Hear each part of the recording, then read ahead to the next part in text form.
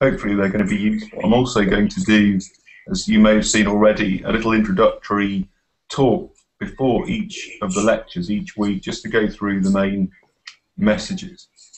So to start off with, given you, I guess all four of you know each other, but I don't know you very well, let's find out a bit about each other. So Alexandra, given you're on the far left, do you want to tell me a bit about yourself? Okay. Well, I am living in Dubai. I am from Yorkshire. All right.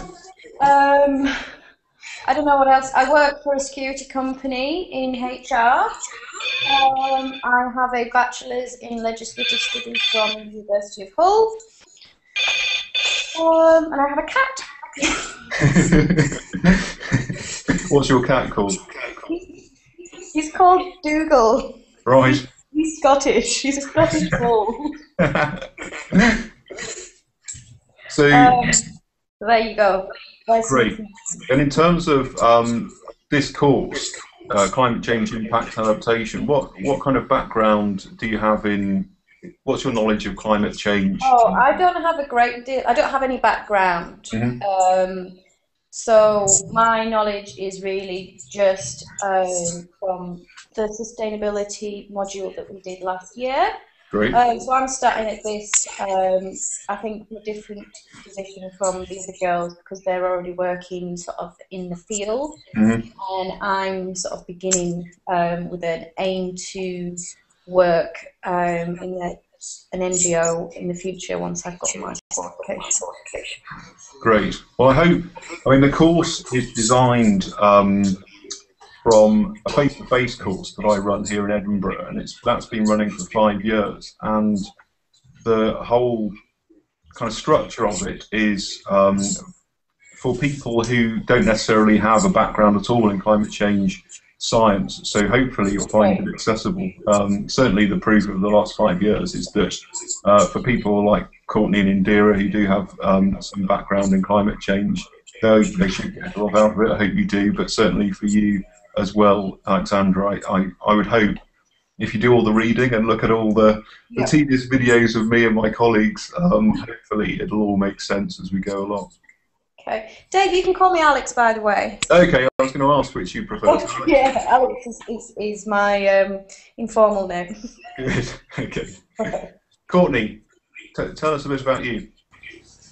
Yeah, I'm a Canadian, originally from the Toronto area, and I'm currently living and working in North Iceland in a town called Akureyri of about 17,000 people. And I work at a place called the Conservation of Arctic Flora and Fauna, which is the biodiversity working group of the Arctic Council. Mm-hmm.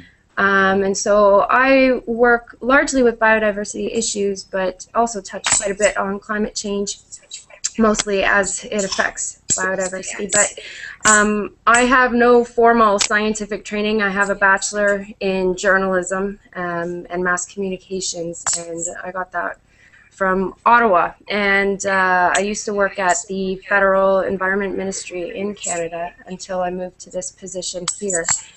And I have some volunteer work on the climate change issue. Back in 2007, I was lucky enough to attend the the UNFCCC climate change meeting in Bali, Indonesia, as a youth observer. So I got nice and jaded there. Yeah. So, but it was a really great experience. Don't get me wrong. Frustrating, but really great. So, just sort of not really scientifically fully literate, but I'm comfortable enough with the topics, I think. So. Yeah, so my experience, the last COP I went to was Copenhagen, and that put me off from then on. It was fairly disappointing. But like you say, it's an amazing experience to go to a COP, isn't it? Really good. Indira, do you want to tell us a little bit about yourself? Yes, well, hello everybody once again. My name is Indira. I'm from Kazakhstan, and I work for oil and gas company here in Kazakhstan. in a sustainable development department. I don't have much work experience in this field. It's just like maybe 2 years that I'm with this company in that department. It also, like, it's all my work experience for now. Well, yeah, my background is a bachelor in marine biology and aquaculture. So I studied here in Kazakhstan. I find quite interesting the work what I'm doing, all the scope of this, and that's why actually was the reason I get this course. And so good. I think yeah, that's it for now. Yeah. Not much. Oh, I've gone into the darkness here. I'm saving energy. Yeah, I'll tell.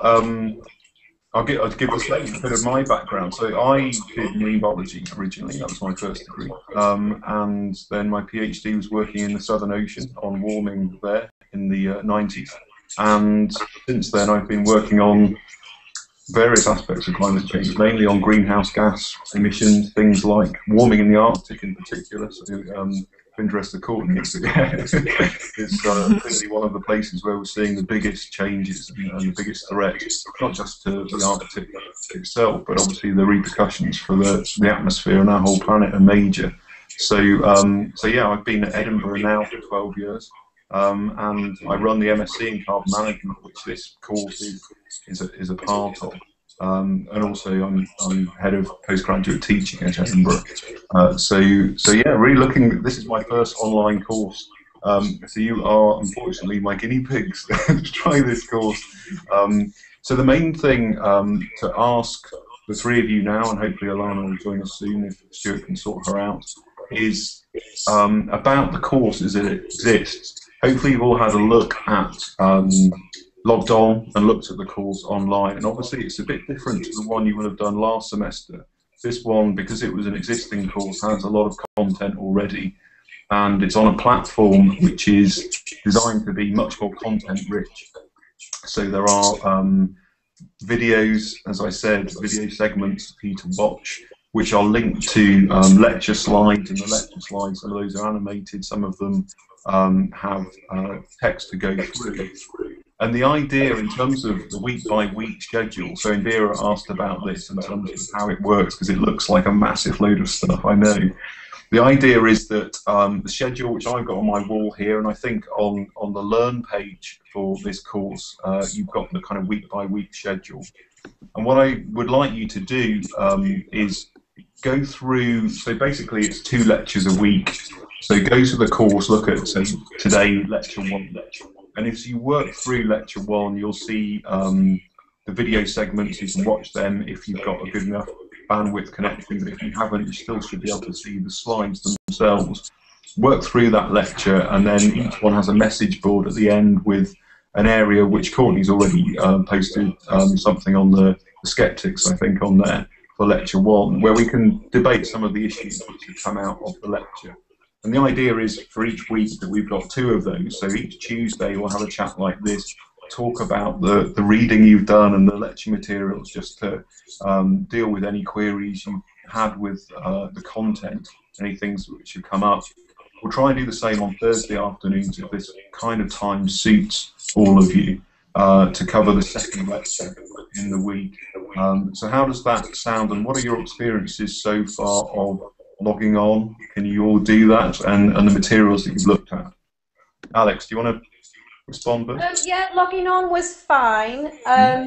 I've just sort of been trying to navigate my way around. I was slightly confused how on every week there seems to be like 40 threads with links to the documents. Yes. Is there a reason for that? Yeah, Stuart's fault. Stuart, you respond.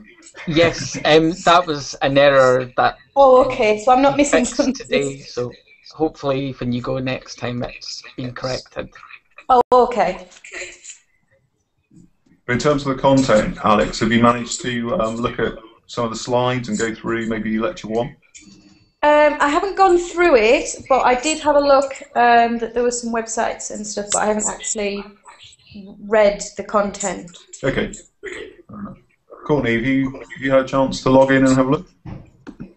Yep. I went through, and initially I couldn't download the PDFs, but I think Stuart fixed that, so thank you for that. And I went through and I was able to follow the first course, I guess, and did the readings, understood everything okay, I think. I think there was some pre-reading as well. I haven't done all of that, but I didn't find that to be too intuitive. So I think I had to go to my ed and then click on the learn and then click on the course, and then I was like, oh, pre-readings, okay. So. Yep. But that's it so far. Seems good. Fantastic. Indira, how about you? Have you managed to log on? Yeah, I managed to log on, and I've looked through the slides. Well, I didn't have any problems with downloading the PDF, so everything seems like went smooth and fine. I didn't watch all like the videos like completely. I just started and get the information. It's like, what is it about? Well, everything looks quite interesting, and I was really a little bit impressed, I would say, when I saw the amount of the of the material. So that's why I was like asking, like, do we have to do this in like in 1 week or? Yes. So the thing with it is pretty content heavy, the course. In terms of the readings, I mean, Courtney's done some already. It tends to be the way I work, because I put up a lot of papers and PDFs that I think are related, and they are, if you've got, and none of you will have much spare time, but if you're really interested in a particular topic, a particular paper, then look at it. But in general, the kind of the journal papers and things like that, I certainly don't expect you to read all of them and understand all of them. It's really just to give some depth where you want it, if you want to go further in. The other thing I should say, in terms of the platforms, the counterintuitive issue that Courtney picked up on, that's because the university courses are all run through Learn. You're familiar with Learn from last semester. But we've created this course in a separate platform. So for some things, you find you have to go in to Learn and get, basically in Learn, there's just the basic information on the assignments and on some of the scheduling. But all of the content pretty much is on this other site, on the one that you've logged into at climate.ed.ac.uk. So we'll see how it works in terms of the balance of that. And obviously, I've been working with Stuart to put pretty much everything you need on the one place, which is at the climate.ed site. But there's a little bit of university restriction in terms of having to have a Learn page and having to have some stuff there. So hopefully it will become more intuitive as we go. Stuart, did we get anywhere with Alana? I can't see her popping up yet. She's having bandwidth issues, so I sent her to she can watch the video on YouTube even if she can't contribute live. Great. She might be able to watch the video there. Yeah. Of the rest of you know how to find the YouTube channel for the course? Have you visited that at all? No. Not yet. Okay. Stuart, I went there, but I don't remember how. Right. Stuart, what's the best way for everyone to find the YouTube channel for the course? I'll just paste the link. Wait a minute.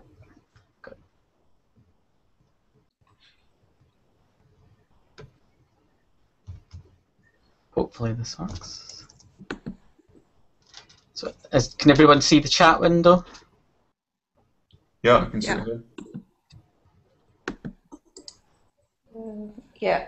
Yeah. So the idea with that, there are several videos on it already, which is the kind of introductory things I was talking about, and generally me throwing cameras around my office and trying to say something sensible. But what we're doing, and it should be particularly useful where you've got bandwidth trouble or you drop off and can't talk on screen, that all of our conversations are going to be archived there. So hopefully it'll be useful. I think if we can't get Alana to access Hangouts, then we'll have to default to Skype in future. But hopefully she can find a way to get on. Is she simply not got enough even for audio, Stuart? Is that right? It seems so. I think she doesn't meet the minimum requirements, but she is able to watch it on YouTube, so she's watching us at the minute. Right. Hello, Alana.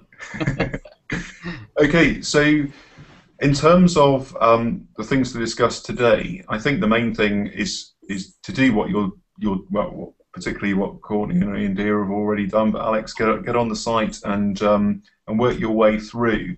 You'll find at the end some additional kind of recommended readings and a link to one of the message boards really discussing the skeptics' arguments, because the first lecture talks about the basics of climate science, but then goes into some of the common skeptical arguments against anthropogenic, so man-made climate change. And the first assignment, which I'm going to set next week, is all about that. It's all about taking one of these skeptics' arguments and doing a bit of research on it and writing it up as an essay alongside the counter-argument from your research. So that's the assignment next week, so we'll talk about that next Tuesday.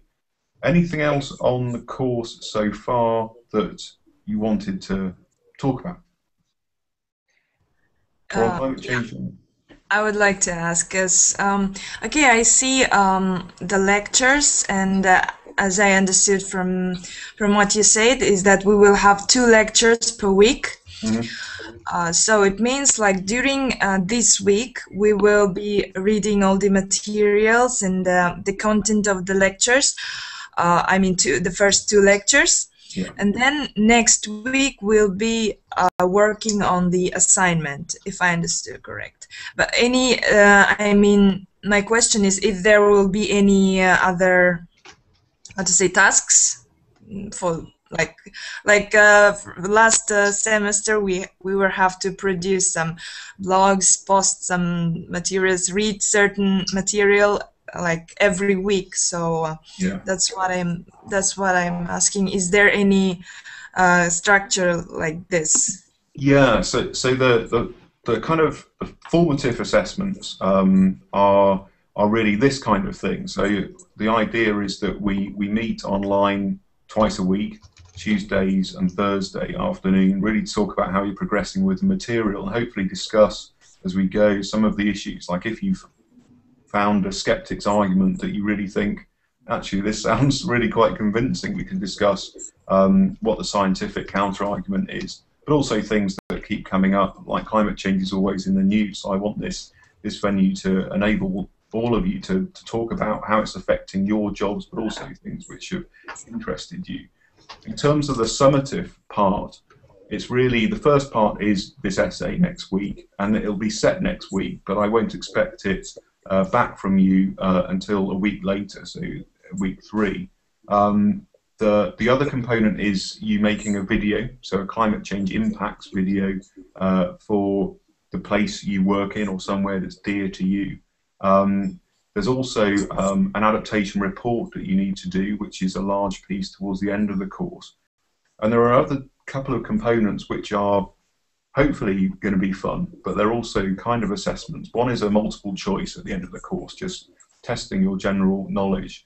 But one thing that we built in based on a technology with Stuart called Labyrinth is a role-playing exercise. And this is basically something where you can work through it at any point. You'll see it's called Hot House Schools, and it's basically taking on different characters and going through a climate change impact scenario. So what you would do in the case of that one, if you're a school teacher or a head of a school and you were faced with your kids and your staff being at risk from heat waves, what you would do. So that's in there, and you can have a go at that at any time. And hopefully when we come to it in terms of the course, you'll have lots of ideas which are better than mine in terms of the best adaptation strategy.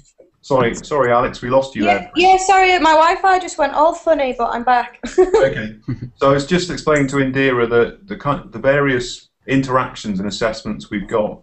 So the idea is that we have an interaction, ideally on Google Hangouts, if we can all get enough bandwidth twice a week. But beyond that, in terms of the assessments, there are 3 formal assessment components, but also some kind of, I hope, rather more fun ones. So there's one which is a role-playing exercise called Hot House Schools, which is something where I'd really like all of you to try it out at some point during the course. And when we get to it, I think in week 6 or 7, actually that will be an exercise that we'll go through and take on different personas and see if we can increase the resilience of our children in schools, mainly. So that's the kind of way it's going to run. In terms of readings and things, I'm not going to test you on whether you've done them. It's really a case of your formal assessments will depend on you doing some research and knowing the topic reasonably well to get to do successful, have a successful outcome in those. But really, I'm very interested in your own stories, and that's why the assessments are pretty much designed, particularly the video, which is the second assessment, and the adaptation assessment, which is the large report at the end. I really want that to come from your region or your expertise and your passion, and actually using what you learn in this course to really research an area which is dear to your heart. So it may be for Courtney, probably will be the fauna and flora of the Arctic and their vulnerability to climate change, but how we can increase resilience. So does that answer your question, Indira, in a very long-winded way? Well, yes.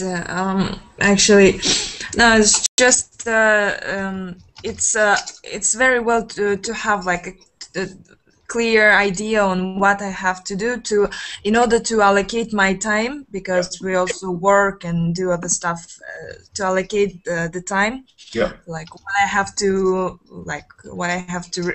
for example, if we will have an online discussion on Thursday, then like what we are going to discuss. So I would be ready and read the material which is relevant and be prepared. I don't know, do some research.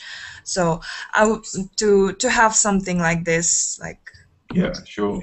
So that what I'd like us to do is on the Tuesday we discuss the first lecture of the week. So today we would be discussing lecture 1, basically, and on Thursday we would discuss lecture 2. So basically, it would be, I would expect all of you to have gone through, and it will take probably an hour to go through the slides, and certainly if you look at all the videos, probably 2 hours to work your way through a whole lecture.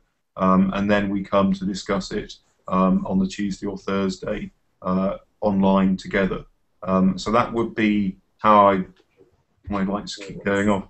How I'd suggest we approach the week. Obviously, all of you have different demands on your time, and if you find that it's easier to do a lecture over the weekend and then we still talk about it on the Tuesday, then that's obviously the way it will have to be and the way it will work. But that's the kind of format I'd expect. And with the assessments, again, in the schedule, they've all got a set kind of deadline. So you've got between 1 and 4 weeks, depending on the length of the assignment. And again, it's really just juggling that with your own timetables. So the set components are really, when we meet like this online on a Tuesday and Thursday, my expectation will be that you've looked at the lecture material relating to that day, as it were, so we can discuss it. Sound reasonable? Yep. Good. Okay, anything else from Courtney or Alex on queries you have? I don't think I've got any right now. Great. Courtney, you look like you had, yeah. Yeah. I was wondering, because I've taken a look at the course schedule and I'll be almost entirely away the time between when we're supposed to be working on the video assignment. So I won't be able to film or do anything during that time, so I'm trying to work ahead. And the material that I was able to gather about what the assignment is supposed to be differed a little bit than what you just discussed. So I'm wondering, what are the parameters around that assignment in particular? Have you managed to get the video assignment document? So it's basically the A4 page of text telling you. Yeah, it said something about assessing your hometown. So I thought that that was the particular focus. And of course, I'm quite comfortable doing this town. But then you just discussed that maybe it's an issue more personal or concerning to us. Well, I thought your hometown would be. But it's not my hometown. Yeah. So for the hometown, what I mean is where you are. So not necessarily where you're born. So it's particularly in your case, because I knew you were going to be travelling. If you do your video on the place you're in while you're travelling, that would be fine, as long as, because what the video is about is researching for that area how vulnerable it's likely to be to climate change. So looking at the projected climate change for that region and giving us a short video presentation, ideally panning the camera around and showing us, I don't know, polar bears or whatever, to say, look, this is an ecosystem or a town or an environment that has these vulnerabilities to climate. So by hometown, I'm meaning, where your feet are at that time when you do the video. Okay, so it's not necessarily focused on biodiversity, but more, like, for example, when you were just discussing the assignment previously, you had said that you expected me to do something about biodiversity in the Arctic, which would be just a component of something related to my hometown. So okay. And I think for the final report, which is a major part of the assessment, which is a kind of adaptation assessment, that may well be for you something which is in your sector and something which is about biodiversity impacts. But for the hometown thing, it might just be one of the sectors that you cover. And actually, if I was talking about Edinburgh, biodiversity issues are limited. It's mainly about fewer people dying because of cold-related death in winter. Would be one of the main things I picked out for Edinburgh as my home. Okay, so I hope nobody minds if I talk about it for a little bit more, because I was just hoping to get my head around it a little bit to start soon. It talks about, the one sheet paper talked a little bit about the industries in your hometown and identifying how those will be affected. So, like, for example, fishing and farming and tourism are really big here. So that's sort of where I'm going with that. That makes sense? That's within the scope? Okay. Yeah, so what I'd expect you to do with your expert home knowledge is if you're looking at the industries which are vulnerable, is to have some insight into what the major industries are. So then you would say, okay, if fishing's a major industry, we know that would be something that you would include in your video and talk about. Obviously, the climate vulnerabilities for that industry are substantial and obviously tie into overfishing as well as a pressure. So that's where you should all have a great advantage, rather than me just setting you a random place, is that actually you know your community and your hometown in terms of what the important sectors are. Okay, and with that, are you anticipating that we speak to other people, conduct interviews, and gather primary footage, or is there some sort of footage bank that we can rely on, or I don't know, I'm just putting it out there? Yeah, so you are going to be the footage bank because you are the first people to do these videos. And what I'd like, so the cheap way of doing it, which I will be less impressed with, is if you do what I'm doing now, which is just talking to the screen from my office. What would be really nice is something which does go outside and show the environment a little bit, maybe even talk, like you say, to stakeholders, the people who may be affected. And the real skill with that is how you edit it down into something which is just 10 minutes long so we can put it on the YouTube archive. So you've got a lot of latitude with this because there isn't a benchmark. So if you did just speak to camera and give me some kind of assessment of the impacts or projected impacts of climate change for your chosen hometown, you'll probably still get kind of a tick in the box. But if you can go further than that and give it a bit more richness, so the kind of thing you would like to see, I guess, if you were going on YouTube and you wanted to find out about how vulnerable a town, a place was to climate change, something more than, you know, a bald-headed professor like me talking into camera is probably going to be what you're after. Okay, thanks. Great. Dave, Okay. can I, sorry, Yeah. interrupt, just ask you if you were able to add Alana again to, I think you may need to invite her to the Hangout. Oh, okay. Let me try. So, what do I need to press, Stuart? Guide me here. Invite people, I guess. Yes. All right. You should be able to start typing her name and it should autocomplete. Yes. Fantastic. Okay.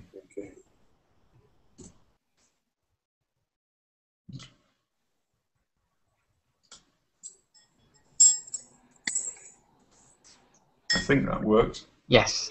So hopefully she'll be able to join us now. Okay. Thanks, Dave. Okay. Alana, can you hear us? It might take a minute for her to get the invitation and click through, so Right. I'll let you know once she's joined. I'll look out for it if she pops up. So Yeah, it should add another window to the bottom. she will do when she. Yes. Okay, brilliant. So the four of you, in terms of your course last semester, presumably, did you meet every week or a couple of times a week online to discuss last semester's course? It was less frequent. Okay.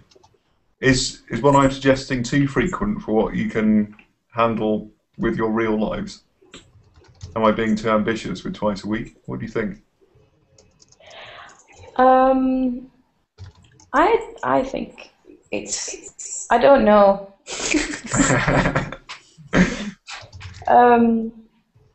I suppose it depends how long each session is going to be. Yeah. Yeah, I mean, I suppose I thought that they would probably often be quite short because you would go through the lectures, the lecture for that day and say, yeah, I understand that, and maybe we just have a chat like we just did with Courtney about an assignment and what was expected, and that would kind of be it, and it's just an opportunity for me to check in with you all so I know you're all happy with the content and nothing's come up. If we find it's too frequent and too much of a time commitment, we can drop it to once a week and then do more stuff through the message boards and email if that works better. It's really, you know, my main focus obviously is for the four of you to get to the end of the course knowing all the stuff that you should know and feeling confident about climate change impacts and adaptation. So yeah, if I find on Thursday that no one is coming online, I'll get the message that you don't want to talk. Yeah, it's difficult to say right now because before we had like maybe once per 2 weeks, no, once per 3 weeks, I think. And yeah, it's just not every day we might be available, and so just, I mean, different things happen. So like for me, sometimes I go with my work purposes. I go for a field, so sometimes I'm quite away. I'm not. I have no chance to be connected to the internet, Yeah. so difficult to say.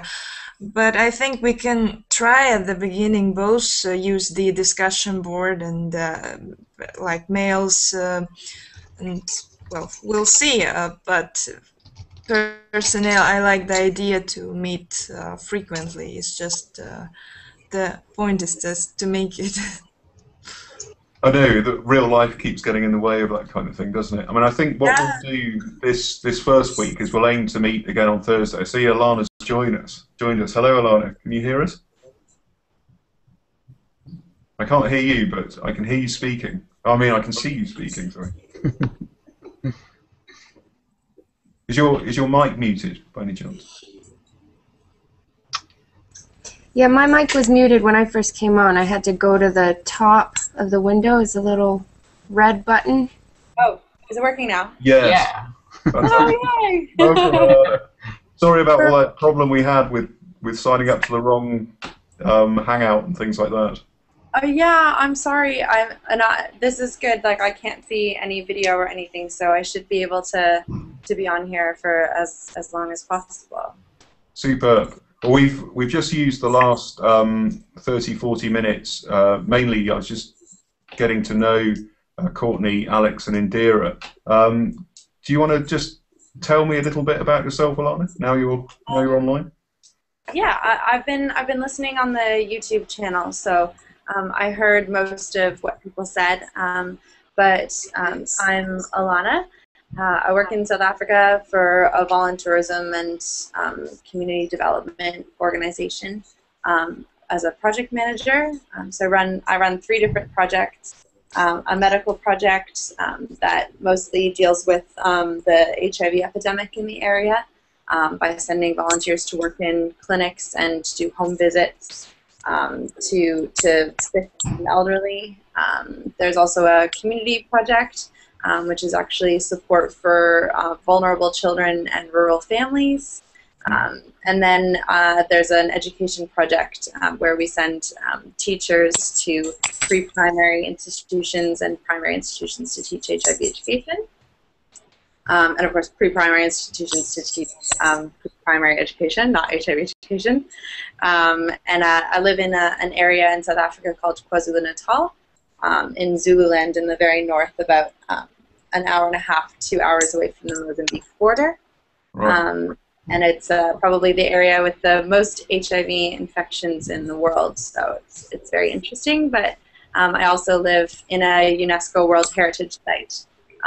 That's a very interesting sort of. It's home to 8 different ecosystems, so it's a very fascinating place to live and work and to study as well. So, and I'm part of the MSc in Global Development. Okay, fantastic. I mean, actually, so we were talking, hopefully you heard it, so I was talking to Courtney about the video and about the assessments through the course, and the fact that, you know, hopefully we can draw on some of your home locations or your expertise from the areas you're working in. And actually, between the 4 of you, you cover some majorly different ecosystems and different places on the planet, which is pretty exciting. I guess it sounds like you, on YouTube, you followed most of what we were talking about. Was there anything else, Alana, that you felt you wanted to say when you were listening on YouTube but couldn't? No, I agree with Courtney that I was a little bit confused as to what my hometown was, because I wasn't sure how to film in my hometown while being over here. But I understand I can use this hometown. Yeah. But other than that, I would be a little bit concerned. I think the last sort of question I heard before I joined was about how many times we would meet. And I would be a little bit concerned, but if we kept meetings sort of short, then I think it would help me keep on top of the readings and the coursework, perhaps, if we met briefly but often. Yeah. Well, let's go with that. Certainly for this week, let's try and meet on Thursday at 4 o'clock UK time.